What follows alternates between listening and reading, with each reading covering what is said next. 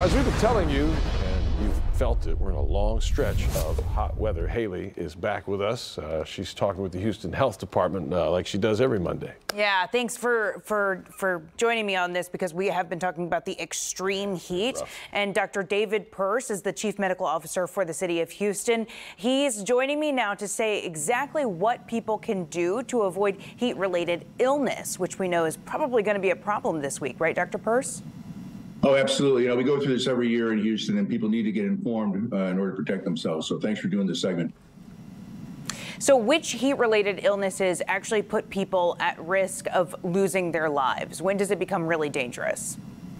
Well, there are a couple of different kinds of heat illness. We talk about heat cramps, and they're pretty minor. They're really painful. You generally get them in your calf or maybe your arm. They're really painful, but they're not dangerous. You get out of the heat, you get hydrated, stay out of the heat for the rest of the day. Your body's already sending you a signal. Those aren't so bad. Heat exhaustion is a little bit more serious, and it, again, is what it sounds like. People are outside, they're working, and they just realize they just cannot work as hard as they usually do. You're sweating profusely, you're exhausted. That is a little bit more serious. Again, you need to get out of the heat, get yourself rehydrated, and stay out of the heat for the rest of the day. You're done after that. The dangerous one is heat stroke. Heat exhaustion can go into heat stroke, and sometimes people just go right into heat stroke. And this is completely different. It is when your body's mechanisms to cool itself completely fail, and your body's core temperature just skyrockets, and it happens very quickly. In 10 to 15 minutes, you can get into a life-threatening situation. One of the greatest dangers of it is the first symptom often is confusion. So the person who's experiencing it becomes confused and therefore becomes unable to protect themselves. So it's the people that are around them, family members, coworkers, absolute strangers. When you see somebody out in the heat that's acting strangely, their skin is very often, it may be red, it'll be hot to touch. They're generally dry. They've stopped sweating. That's the cooling mechanism that has failed. You've got to get that person, a couple things. Number one, get them out of the heat. If you can hydrate them a little bit, that's fine. But if they're too confused and they can't swallow, don't force it down. You'll create another problem. But you have to call 911. This is not a problem that's going to resolve on its own. This requires emergency department care to get that person's body temperature down. Their brain is so hot because their core temperature 106, 107, 108. The brain starts to fail. That's why confusion is one of the first symptoms. This is life-threatening. You can wind up with permanent brain damage, or you can die from this. So heat stroke is the one that we worry about, and it is on the spectrum of heat illnesses. But you can go right into heat stroke all by yourself. Again, the number one early symptom is confusion with generally hot and dry skin.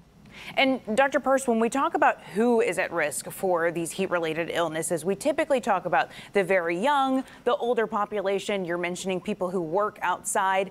Is it true right now, though, that since we haven't had a lot of time to gradually acclimate to these hot temperatures, that pretty much anybody could be at risk right now? Because, typically we would have several 90-degree days before we get to 100, and it feels like, boom, it just hit us really quickly this year.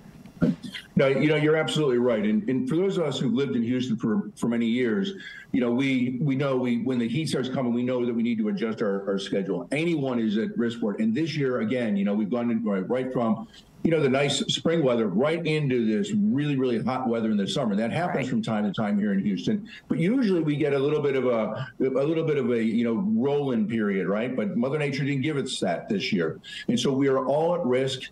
You really need to pay attention. The employers that employ people that work outdoors, they often have to adjust their schedules so that they work a little bit more in the morning, take a longer break midday, maybe work a little bit later in the evening.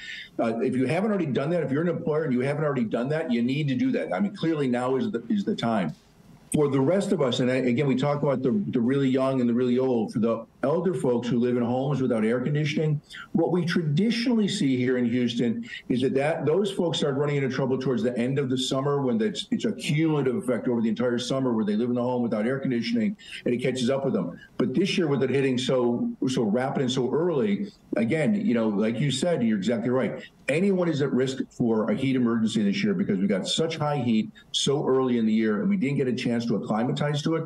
And then the other group that we were about, and I was one of these folks 30 years ago, if you've moved to Houston, you don't know heat until you've lived in Houston for several years. It took me a couple of years to get adjusted to it. It wasn't just a bad deal for me the first year. It took me 3 or 4 years before my body acclimatized to it. Yeah, and as people are getting older too, they forget that, your body becomes more sensitive to it as you get older. So always a good reminder. Dr. Peirce, we thank you for getting up early and joining us live. We had the cooling centers up on the screen while you were talking to, and of course we will clip this on our website, click2houston.com, so more people can get access to this information. Thank you so much, Dr. Peirce, Chief Medical Officer for the City of Houston's Health Department.